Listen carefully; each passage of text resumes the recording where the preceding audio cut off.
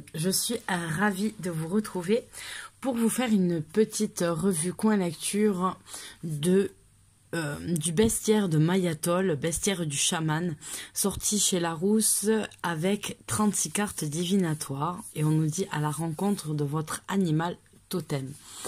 Alors c'est pour la petite histoire, ce sont des livres très très jolis là. Je sais pas si vous voyez les reflets que ça fait un peu plus doré en fait dessus. Les couleurs ressortent bien. Et ils étaient sortis en anglais depuis déjà pas mal de temps. Et j'avais un peu flashé dessus et j'attendais de voir s'ils allaient être sortis en français. Et c'est le cas, donc je suis ravie.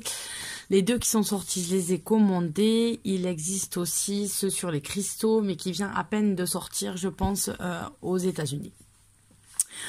Donc on nous dit un bestiaire pour comprendre le langage secret des animaux. Mon instinct m'avait attiré dans la forêt et 10 minutes plus tard j'en étais sorti avec un bois de cerf. Jamais je n'avais senti la magie du monde aussi proche qu'en cet instant, quand l'esprit du cerf avait semblé me murmurer « Il est temps de marcher sur un nouveau chemin » par Mayatol. Donc on nous dit Mayatol est une phytothérapeute chamane et une spécialiste du monde sauvage et animal. Elle cherche à faire connaître ce qu'elle appelle la médecine magique de la Terre afin de créer des correspondances entre espèces animales et êtres humains. Donc c'est un livre qu'on a, en fait, un livre et un jeu de cartes qu'on va avoir au prix de 17,95 €. Donc moi je l'ai acheté, hein, c'est pas du tout envoyé en revue de presse. Hein. Hop, donc voilà comment ça se présente. On va feuilleter ensemble. Là, c'est magnifique. Vous avez en fait un bon papier. J'ai le chat qui fait que faire bouger ma caméra. Il m'énerve ce chat en ce moment. Et là, vous avez donc des illustrations en fait qui sont en pleine page et en couleur et qui sont magnifiques. Forcément, on me met un ours. Donc voilà, vous avez l'ours avec les faces de la lune. C'est assez magique. Pour ceux à quatre pattes, ceux qui ont des ailes et ceux qui nagent dans la mer, merci de nous rappeler ce que nous avons oublié. Et pour Andrew et mes animaux qui m'accompagnent dans cette vie pleine de merveilles. Donc on va avoir un sommaire illustré comme vous pouvez le voir avec tous les animaux et les pages. Donc on va avoir le bestiaire, on va avoir différents animaux qui seront traités. Il n'y en a pas non plus beaucoup, hein, il y en a quelques-uns. Donc vous allez avoir une préface, une introduction et ensuite chaque page concernant les animaux. Donc voilà une préface comme je vous disais. L'introduction, donc il est bien illustré, il est joli, il est pas écrit trop petit ni trop gros, c'est je trouve très très agréable. Donc écoutez le chant de l'esprit, comment utiliser ce livre, devenez l'animal, invitez l'animal dans vos rêves. Écriture libre, donc voilà, vous avez différents exercices, de propositions d'exercices qui sont expliqués ici. Pourquoi ça se fait plus le truc là? Hop hop, voilà, mais oh, voilà. Et donc en fait moi je vous conseille ceux qui ont l'habitude de pratiquer de la méditation etc. Par la méditation d'entrer en contact avec vos animaux guides, votre animal totem qui peut changer hein, dans votre vie. Vous avez parfois plusieurs animaux qui ont des messages à vous indiquer. Et voilà, je vous conseille vraiment de faire cet exercice et vous verrez parfois apparaître votre animal guide et il vous parlera en fait, comment vous dire, peut-être d'âme à âme ou d'esprit à esprit, c'est-à-dire qu'il ne va pas ouvrir sa bouche pour vous parler, mais vous l'entendrez en tout cas et vous entendrez ce qu'il a à vous dire. Et c'est très intéressant, je vous parle d'expérience et c'est quand même quelque chose d'extraordinaire en fait. Donc voilà, on commence par donc avoir les pages du livre qui sont expliquées. Donc là, on a le cerf de Virginie. Vous avez l'illustration ici qui correspondra à l'illustration de la carte. Et vous avez les mots-clés qui se trouvent en haut. Pause, évaluation, action. Et le nom en fait scientifique de l'animal. Et voilà, vous avez le message de la carte. Ensuite, cartographiez votre humeur. Donc là, on vous donne quelques exercices à faire en fait pour travailler avec cet animal-là. Et ensuite, les réflexions à faire sur vous-même. Donc il y a beaucoup de travail en fait qui va être fait grâce à ces cartes sur vous-même pour mieux vous comprendre, etc. Voir pourquoi vous avez eu la carte, je sais pas moi, du cerf justement qui est sortie. Et qu'est-ce que ça doit évoquer en vous, qu'est-ce que ça doit vous faire travailler ou vous faire comprendre. On a des petites citations ici. Donc là, une de Oprah Winfrey qui dit « Dégagez-vous de cette vieille histoire qui vous tire en arrière, engagez-vous dans cette nouvelle histoire qui vous appelle. » Donc un peu lâcher de l'est, laissez passer votre passé derrière vous, laissez-le derrière vous et avancez, allez de l'avant. Donc voilà, vous avez le saumon rouge et vous pouvez voir que moi, en fait, j'étais tombée amoureuse des illustrations que je trouve magnifiques. Bon, le livre en lui-même est très très bien fait, je trouve ça très joli, je trouve les encarts, voilà, il donne envie ce livre. Et voilà, les petits textes sont courts, on n'apprend pas non plus beaucoup de choses, mais les questionnements, pardon, parce que là, voilà, les questionnements qu'il y a là, en fait, le travail que ça demande, les réflexions que ça vous permet d'avoir, ça vous permet de réfléchir, ça vous permet aussi, ne serait-ce que quand vous lisez ça, de créer votre propre tirage en fait sur ce thème-là, etc. Donc, je ne sais pas du tout si on entend, parce qu'à l'étage, j'ai ma machine à laver et elle fait un boucan d'enfer parce qu'elle est passée en essorage. J'espère que ça ne s'entend pas trop. Donc voilà, vous avez ça sur tout le bouquin. Les animaux, on va les voir ensemble avec les cartes. Donc du coup, j'essaye de passer un petit peu, puisque c'est le même principe partout. Donc moi, je suis ravie de retrouver, par exemple, j'adore les ours. Donc il y a forcément quelque chose entre les ours ou les éléphants avec moi. Mais voilà un des animaux qui est venu très fréquemment me parler lors de mes méditations guidées en vue, en fait, justement de parler à mes animaux guides, c'est l'orque. Voilà. Chez moi, c'est l'orque, c'est pas la baleine, c'est l'orque, hein, qui est pas de la famille des baleines, mais plutôt de la famille des dauphins, en fait. Voilà. Donc, c'est plutôt à ça, mon animal qui ressort, voilà, systématiquement, en tout cas. Et donc, pam, pam, pam. Et donc, on va aller voir les cartes. Et je me suis gardé le plaisir, en fait, de découvrir avec vous en même temps que vous, pour ceux qui ne connaissent pas le jeu. Donc, je ne sais pas du tout comment elles arrivent. Voilà, ben voilà. Elles sont accrochées 2 par 2. J'ai pas envie de tout déchirer. Voilà, donc ouais, effectivement, elles sont accrochées 2 par 2 et on est vraiment dans du carton. Alors, il faut faire attention. Qu'est-ce qu'on va faire?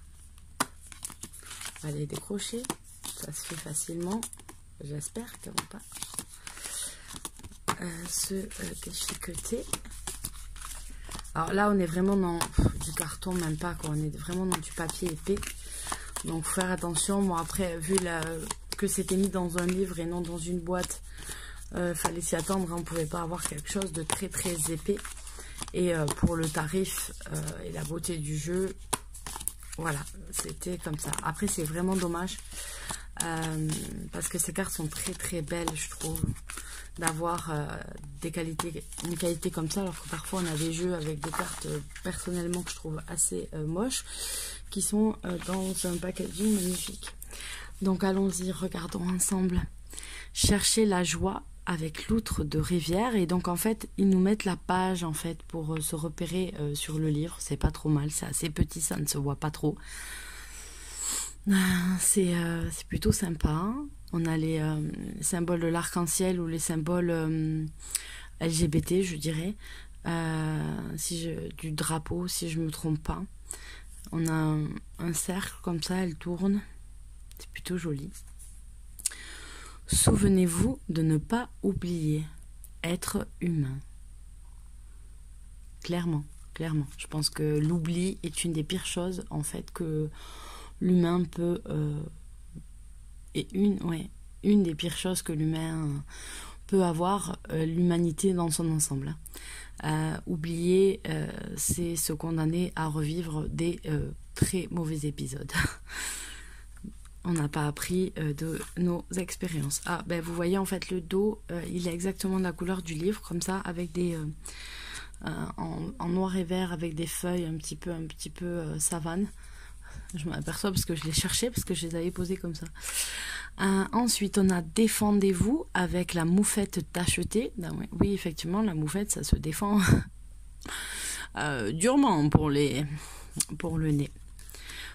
Osez, osez, le 5 pentaligne. D'accord. Le pauvre. Il y a pas mal de prédateurs autour. Tout est lié avec l'araignée jaune et noire.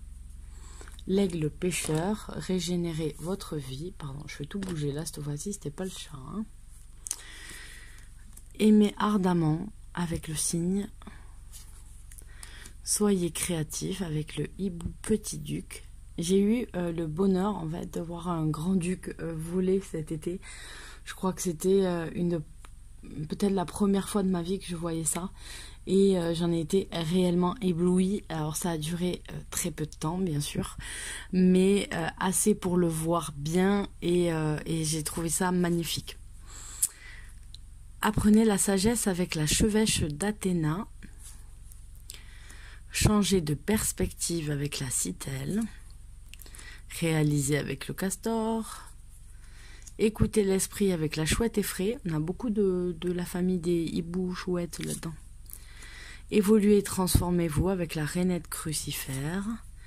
Digérez votre passé avec le pampéon, la pampéon, avec le papillon monarque. Prenez le temps d'assimiler avec la vache et le taureau. Et on voit des pyramides derrière. Ouais, comme à tort.